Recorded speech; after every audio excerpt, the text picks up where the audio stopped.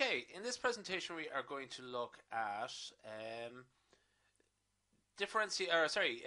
computing from first principles the Laplace transform. Now I just realized that actually that should be a plus there. Okay, but so essentially what we're going to do here is calculate, show that the Laplace transform of t times e to the minus 2t, show that that is equal to 1 over s plus 2 squared. Okay. So this is the formula for calculating Laplace transforms from first principles, and that's what we're going to use. Okay, so what we do here is we have f of t there, so we actually just sub it into our formula and see if we can simplify it as much as possible. Yes, we can. Okay, so we have e to the minus 2t times e to the minus st. Essentially all we have to do is add them together. So we have, when we add that term together and that term together, we get e to the minus s plus 2t. Okay, so I just put it in brackets there just to sort of make the s plus 2 a bit more identifiable.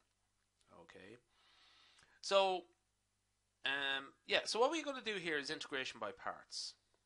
Now, as I sort of said in a couple of other previous videos where I've done this as well, that I'm not going to sort of talk about what or discuss what it or trying to describe integration by parts. Hopefully, you should have sort of mastered integration by parts by the before getting into Laplace transforms.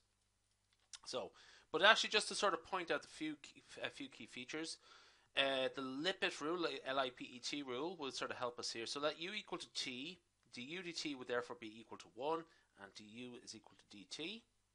So we also need a value for v. So let dv equal to e to the minus s plus 2t dt.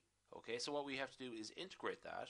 Okay, v equals the integral of that, and that is e to the minus s plus 2t over minus s plus 2. Remember that because that actually comes in helpful later on. Actually, just put a little note beside that because we actually use that result again later on. Okay, so now what we're going to do here is 1 equals, that's the integration by parts formula there. So just actually that's how we piece everything back together. Now, just importantly, just for the sake of keeping things nice and easy for the time being, I'm going to just disregard the definite integrals and just put them in at the end. Okay, so u times v, that is t times e to the minus s plus 2t minus s plus 2. Now, actually, that does not change that much. Okay, that is just simply u times v, and actually nothing really happens with that until we get to the definite integral. All of the interesting stuff is on the integral of v du. So what I'm going to do here, so this is v, and that is e to the minus s plus 2 over minus s plus 2. So what I'm going to do is just filter out the minus s plus 2, or minus in brackets s plus 2. So we get minus or plus 1 over s plus 2 times this integral. Okay. Now this is the same integral that we've done before. Okay, we actually calculated this already. This is one I just mentioned before. So this is actually that result again. Okay. So what I'm going to do here is actually just filter out this. It's 1 over s plus 2. I'm just going to filter it out. Just to actually be careful now. We had a minus by minus. That became a plus. Now we have a plus by minus. So this is going to go back to being minus later on. Okay. And e to the minus s plus 2. Now, so we're at the definite integral phase, and I'm just going to sort of separate it up into two parts, the left-hand side and the right-hand side.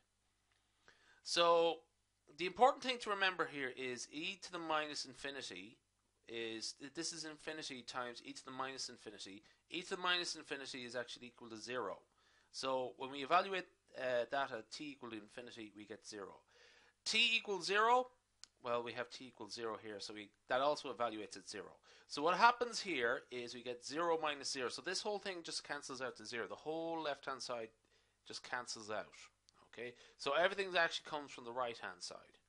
So what I have up here, I actually just sort of s plus 2, s plus 2, bring out the minus sign here, so I have 1 over s plus 2, okay, so to be squared. So, and what I'm looking at specifically is this part here. So I'm going to, like, this is, sorry, there should be a t in here.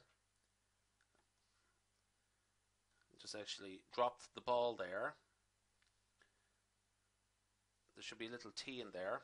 Okay, sorry, I just actually sort of accidentally forgot to write it in. But anyway, but there it's back now. So when we evaluate t equal to infinity, we get 0. When we get t equal to 0, we get this becomes 1, and e to the power of 0 is 1. So we have 0 minus 1, okay, which is essentially, if you calculate this through, we just actually get plus 1 over s plus 2 squared. So let's just check that is my overall final answer. Yes, it is 1 over s plus 2 squared. That's it, job done. Again, the important thing there is actually just watching the keeping track of the negatives, okay, and so on. Okay, so we'll leave it there. That's great.